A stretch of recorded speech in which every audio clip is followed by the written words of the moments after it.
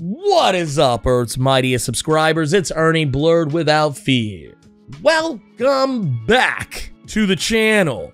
Okay, so today's video, we're actually gonna be talking about Excalibur number 18 by Teenie Howard and Marcus Toe. And though I didn't cover Excalibur number 17, also by the same creative team, we are gonna talk a little bit about it. So there'll be some things that are gonna come up, but basically what you need to know is in this video, basically what we're gonna be talking about is how Betsy Braddock returned from being lost in the multiverse. And we're also gonna learn that maybe the Betsy we got back isn't exactly our Betsy, and more importantly, how the character Quanin, who now goes by the moniker of Psylocke, how she is going to be instrumental in both the return of Betsy Braddock and potentially saving Betsy Braddock's life. We're going to talk about all this and more right now, but first, let's hit that intro. Word to wise, grass only greener when it's fertilized. Gave them truth in these songs, they prefer to lies. Destiny beautiful, adrift in her purple eyes. You can't see me, you Stevie, wondering how I reach more evolutions than Evie and make it look easy.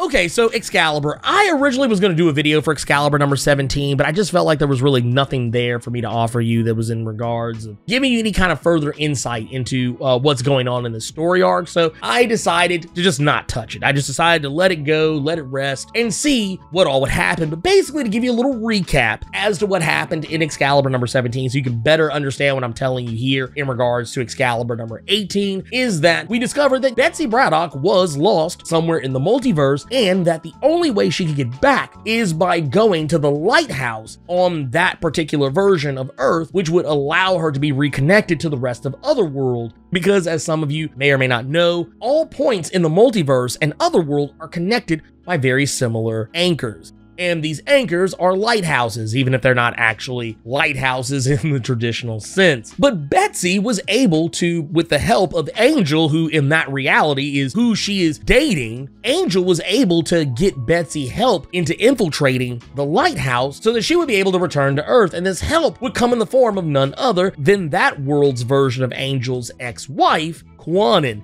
Something that created a lot of tension, something that created some very uncomfortable moments for Betsy, and even allowing these two characters to have a very uncomfortable conversation that didn't really go the way exactly I think Betsy had hoped for. But in the end, Quanin did help her, and Betsy was able to go through the portal in the lighthouse and presumably return home. This was a big deal because at the same time, Clan Akaba, who are technically tied to the character Morgan Le Fay, they were trying to destroy the lighthouse at around roughly the same time because they felt that if Captain Britain wasn't present, regardless of whether she was a mutant or not, and the fact that they hate mutants, they were going to destroy the lighthouse because they felt that, well, for one, it would stop Betsy from returning because, technically they don't really want Betsy to come back. They're really kind of bitter about her being Captain Britain. So they feel like if they can stop her from coming back, they can get the Captain Britain that they want. This is yet again more commentary on how shitty fans can be about certain things and certain aspects of comics, and one of those aspects being change. But all of that aside, Clan Akaba was thwarted and Betsy returned. Or did she? You see, in this issue, we actually are more following not so much Betsy, but Rogue. Rogue, who is one of Betsy Braddock's oldest friends, she is worried about Betsy because she just gets this sneaking suspicion something ain't right. Now, when Betsy did initially return, she didn't really speak. She mostly spoke through telepathy, but she never really opened her mouth. It was almost as though she was intentionally trying not to talk. Or at the very least, maybe she couldn't talk. But for all intents and purposes, Rachel Gray seems to be of the belief that this is, in fact, Betsy Braddock, that she is the same Betsy from Earth 616, and that her experiences are Betsy's. As far as she can tell, there's nothing wrong. But because Rachel knows that Rogue is so worried, she does offer to give Rogue a small smidge of her powers, allowing herself to be touched by Rogue physically so that she can transfer some of her psionic abilities over to Rogue, but warning her to be careful how she uses them. Now, where things start to get a little weird and what kind of let us know that maybe, just maybe, Betsy is not who we think she is, when Emma Frost appears and questions Betsy about what was going on, Betsy gets incredibly defensive. Now, this could just be chalked up to the fact that she's good old-fashioned angry, as Rachel Gray seems to believe as well, but Emma knows better. Something is not right and that something needs to happen, because right now,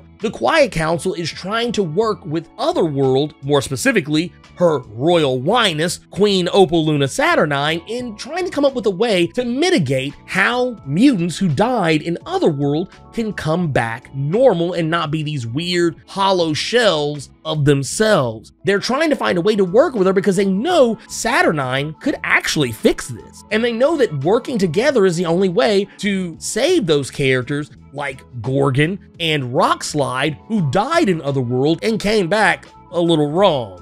But because of the lack of a Captain Britain, Opaluna Saturnine refuses to meet with the mutants, and until they can get her back, they're not going to have any conversations with Saturnine. This is kind of why they're trying to expedite this whole, hey, can we get Betsy to get off her ass and, start talking to us so we can make this happen? Well, things get even weirder when, while they're having dinner back at the lighthouse, Maggie, the daughter of both Megan and Captain Avalon, Brian Braddock, happens to come through one of the gates, and she sees Betsy, who is her aunt, and she calls out to her father, going back through the portal and bringing Megan and Captain Avalon back through the gate. And Betsy seems like something's wrong, like something has disturbed her, and she has to get the hell out of Dodge. Now, conventional wisdom would probably make some people believe maybe, just maybe, she's not ready to see her brother. But it goes a little deeper than that. Because when Maggie brings Brian Braddock back across the gate, we learn that he had no clue that she was back and he wants to see her. And of course, no one knows how to tell him what's going on. No one really knows how to break this news to him, but eventually Rogue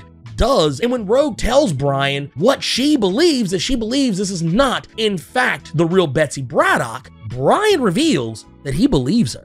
This is not his Betsy Braddock. This is not at all Betsy. This is an imposter. This is someone very likely from another edge of the multiverse, and the Betsy that we saw go through that portal in the lighthouse is likely not returned yet and may in fact still be lost in the multiverse and is somewhere else entirely. Things become even more complicated, however, when Brian decides to stay at the lighthouse overnight until they can figure out what's going on, and it just so happens that this imposter version of Betsy Braddock gets inside of Brian's head and has him lead her through the Krakoan gates back to Avalon. Not only that, but she also puts a little bug in Rogue's mind, waking her up and leaving just enough of a breadcrumb, leading her to want to follow her through the gate as well. What Rogue is trying to do is she's trying to figure out if there's something that may be in Apocalypse's notes that could possibly help them figure out what's going on with Betsy. Maybe there's something in there that could save Betsy, and this is largely coming from Richter. Rogue really has no interest in this, but because Richter believes so heavily in the idea that there could be something there, that Apocalypse may know something, Rogue is willing to give it a chance, even though she doesn't have the same level of respect for what Apocalypse was doing the way that Richter did. Richter, we can tell he was beginning to idolize Apocalypse, and that he maybe learned a lot more from Apocalypse than we may have initially realized. He's actually trying to convince Rogue that the Five, mutant synergy, the communion of mutant powers, is something that Apocalypse was trying to teach them. And I find it really interesting that Rogue has actually seen this in action. She knows how the Five work. She has actually used this similar ability before in Excalibur number 16 herself to try and figure out what was going on with Betsy Braddock, and that's how they ended up summoning the Captain Britons from the other side of the multiverse. She knows this works, but she keeps acting as if she doesn't have a clue. But at the end of it all, Apocalypse believes that magic and mutants, they go hand in hand, and that because of the fact that mutants grew up in a world of humanity, they weren't allowed to come together and use their powers in the way that Apocalypse always knew mutants could. And Richter is trying to convince Rogue that that's what we need to get back to, but that's a conversation that I think is going to largely wind up being held for another day, because Betsy appears out of nowhere in full Captain Britain regalia and attacks Rogue and Richter, taking Richter down almost instantaneously before she lashes out and strikes down Rogue, getting ready to impale her with her psychic sword. But it just so happens Rogue is going to get help in fighting this version of Betsy Braddock from one of the strangest places, and that is going to be Quanin. Now, whether or not this is our Quanin who is now serving on the Hellions, or if this is the same Quanin we saw in the multiverse, that one is a little more nebulous, but I'm gonna go to limb and say this is our Quanin from the Hellions, even though that version of Quanin is tied up right now. So I don't know, it gets a little weird here, but basically Quanin shows up and she is prepared to help Rogue take down this pretender of Betsy Braddock. Now, the reason why I think that this is an imposter, if you go back a little bit, and I believe if you go back, it was Excalibur number 16, where Jamie Braddock talked with Mr. Sinister about cutting a deal that would create a clone that he could use at any time. Originally, the deal they had struck during Ten of Swords was for Mr. Sinister to create him a clone for himself. That way, in case anything went wrong with the resurrection protocols, or he was, for whatever reason, barred from them, he could return. Well, it just so happened that because of the loss of his sister Betsy, he decided to change the deal and have a clone made of Betsy. The reason why I bring this up is because when Gambit goes to speak with Jamie to ask him whether or not he knows anything about what's going on with Betsy, or if he's done something in regards to what's going on with Betsy, did he create this imposter? While Jamie says that he is not responsible, while they're going through his castle in Avalon, Gambit realizes that Jamie still has Morgan Le Fay bound and in a catatonic state, still trapped in Otherworld in his castle. Remember that when Morgan Le Fay was defeated, Apocalypse experimented on her and was using her as a way to try and learn more about the nature of why Otherworld was rejecting Krakoan bioorganics. This was all in an aid to help him finally create the external gate that led into Ten of Swords. Well, I think the imposter is actually Morgan Le Fay in Betsy's clone body that Jamie had Mr. Sinister make. And the reason why I say that is because Jamie hid the body in an Iron Maiden right by Morgan Le Fay. And we all know Morgan Le Fay is very, very resourceful. Even in the state that she was in, I think it was safe for all of us to assume she was going to find a way out of that position. And she did, because the body, as Jamie so boldly is about to present to Gambit to show him that he is on the up and up and that he is not responsible for this, when Jamie opens the Iron Maiden, Betsy's clone body is gone. So yeah, I think that the Betsy that we're dealing with, this Betsy who is attacking them, this is in fact Morgan Le Fay. I have no doubt about it. Morgan Le Fay is not dead. She has moved her soul, her spirit, her essence. She has moved it into that body that Jamie had created, and she is now masquerading as the current Captain Britain. And this actually creates even more problems, because if that is in fact the case, I wonder how Clan Akaba is going to respond to this, considering how much they hate mutants. That's going to be very interesting to see. But whatever is going on, Morgan Le Fay has plans for getting revenge against the mutants who, quotey fingers, killed her. And it's going to be very interesting to learn more about that. But yeah, I thought that was really cool. There's also a really nice little note at the end of this book in regards to, you're kind of going back to Apocalypse and talking about his relationship with Richter. We learn that Apocalypse apparently left a last will and testament on Krakoa, because now that they know they can't die, they can, be resurrected. Apocalypse talks about how, oh, I never realized that, we would ever need things like a last will and testament. But one thing I love here, and I actually will read this, is that he does state in his last will and testament that I, Apocalypse of Krakoa, declare this will of my intent after I am gone, and hereby revoke any existing wills or codices. To my apprentice, I leave everything. Richter, in the place in your heart where you have always seen a failure, there is instead a fault, a deep aching split in you that exposes a molten heat. You have always endured it. It is what I have always known about you. The great secret of the powers of Earth is that you must have a spirit that can stand to the heat beneath. Like Cypher is the only one who can hear Krakoa's words, you are the only one that can hear her heartbeat. This era among us has given you the power of the land, made you powerful in a way previously undreamt. It is why this magic must be yours. All I have learned and gathered of our magic I leave to you. As you read this, you know by now why I have done what I have done. Everything before now is prehistory.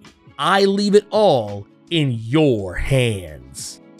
Now, this is in regards to something that was shown on the wall that when Richter was trying to talk with Rogue about the potential of the future of mutant magic. And I think it's really cool that, you know, Apocalypse found someone who is going to carry on his work even after he's gone. Now, the question is Richter going to be as secretive and inscrutable as Apocalypse was? Because, you know, Apocalypse was that way because, as Richter pointed out, he's been around for a long time. He's done more evil than anyone. He's done more good than anyone. And it's just kind of one of the things. You live for thousands and thousands and thousands of years. Eventually, you're going to start to realize that the world is not so much good and evil, black and white. It's all shades of gray. And that's kind of where Apocalypse felt that he fit in. He didn't do things because they were wholly evil. He did things because they needed to be done, regardless of whether it fit some, you know, outmoded moral code that just he didn't abide by anymore. And I'm curious to see where it's all gonna go from here, because right now, and as I've often said in regards to Excalibur comics under Teenie Howard's writing, is that a lot of times some issues may seem like they're going nowhere, but they're actually going somewhere. You just kind of have to be patient and wait for the rest of those crumbs to come together to get, you know, where you're trying to go. And while, yes, I did actually enjoy Excalibur number 17, I just felt it wasn't worth making a video about because there's really nothing to talk about. But in this case, I feel like there is something to talk about because we know so much more than what we did in the previous issues. So that's for those of you who are fans of Excalibur, that's why I do Excalibur videos so sparingly. But I did enjoy this one, and I feel like there was something here. There was a mystery here, and I feel like we've already solved it. We know what it is. We know that Morgan Le Fay is in Betsy's body, even though it hasn't been, you know, definitively stated. I'm fairly positive about this. And I think it's safe to say that Richter is going to wind up becoming the person on the team that everyone's going to start watching because of how much he idolizes Apocalypse and where or what he is going to do with the information he's been given. That said, I hope you guys enjoyed this video, and if you did enjoy this video, Hulk smash that like button and make sure to share this video all over the internet with all your friends so they can know how you leveled up your comic book big brain in regards to Excalibur and Reign of X. Also, let me know what you thought about Excalibur number 18. Did you like it? Did you love it? Did you hate it? Hit me with your best shot. Keep it plus ultra and sound off in the comments.